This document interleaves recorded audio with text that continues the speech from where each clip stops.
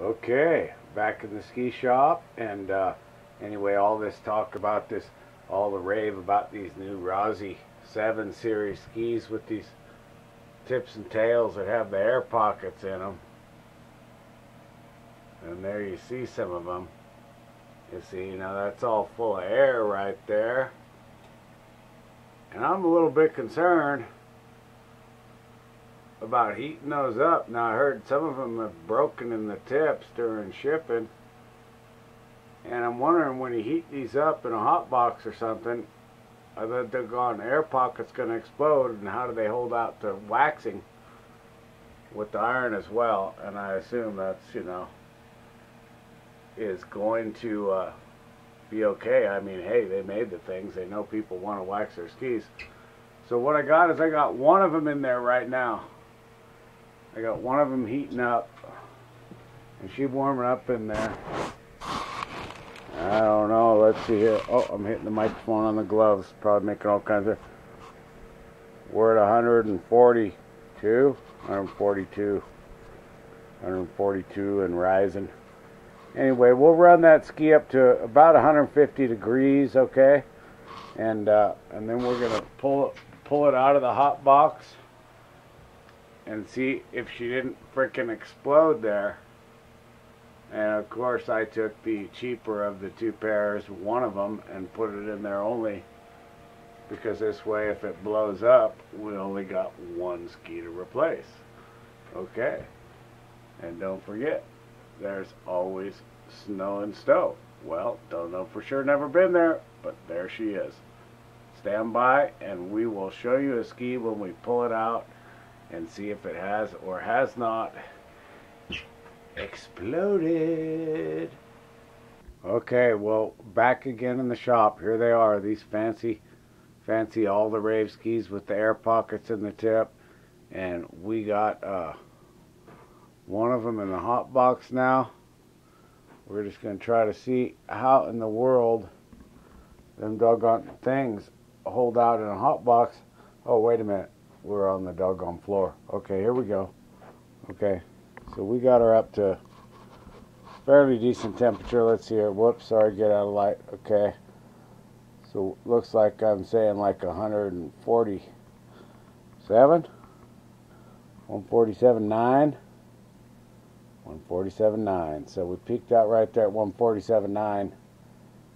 Does take a while for this puppy to totally heat up because she's big, and we're not only, well, we're just using 1500 watts. So anyway, she's been in there for a couple of hours, maybe about 2.5.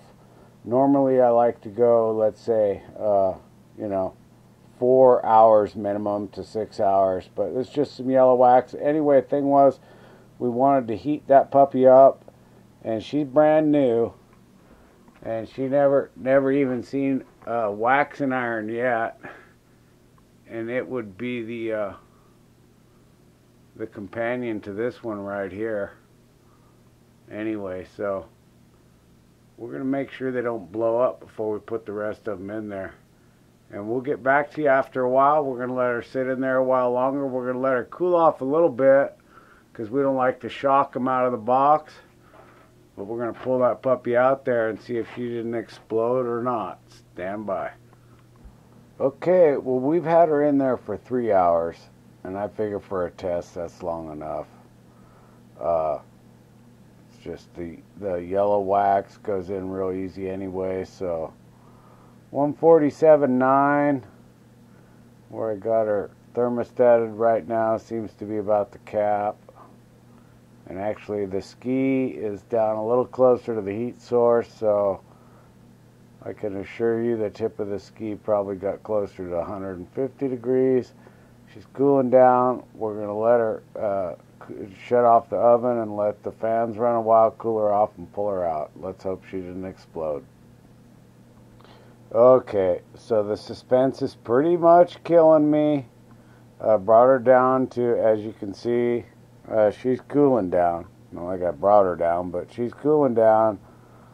Oh, 130 something degrees there. First time I have my glasses on. 130 and a half. Anyway, she's cooling down. And you know, it's not too cold in the shop tonight. Let's see what we got her. I can't, what does that say? 67 degrees. So it's not like we're freezing in here or anything. So we're going to pop that puppy out of there and see if she did not explode. Well, there she is. She's got the yellow wax on her. And she did not explode yet. But as you can see, I just brought her out. And so we still got some liquid on the ski here. And just visually looking from here, at least currently, I'm not seeing any issues yet. We're going to have to let this wax cool. Scrape it off of there. End up seeing how she looks. And anyway, you notice as a ski cools, there will be parts that will cool faster than others. And near the metal edges, we're starting to cool here, and in the thicker portions a little bit there. But anyway, it looks okay. So far, so good. I'm not seeing, let's move this over. I'm not seeing any deformations or any explosions currently. So there we go. And the tip.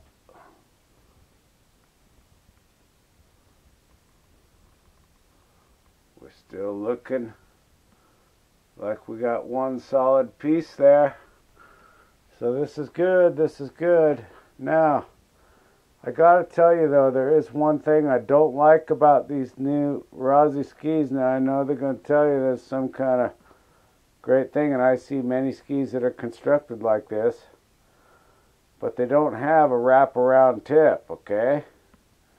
You come up into the rocker, wraparound tip, wraparound edge.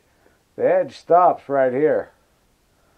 So as you wear these skis and as you run them, I work on a lot of other skis that are like this, like the bi-skis for Oregon Adaptive, the Mega 2s. And right here, as the ski wears, this edge can start to lift a little bit or pop. Anyway, it will lift a little bit. And so you want to take and make sure you take a file and just watch that right there. Because if it does start to lift that little bit without a protector there, it will catch on something as you're skiing along. Might just be a piece of metal in the lift line. But you really got to watch that right there. You want to make sure that you file that puppy down just a teeny bit right there so it doesn't catch on anything. Okay? So there you go. Well, she appears to have made it, folks. That's all I can tell you. Okay, so we put her up here on the shelf in a different position. We're looking at the tip of it.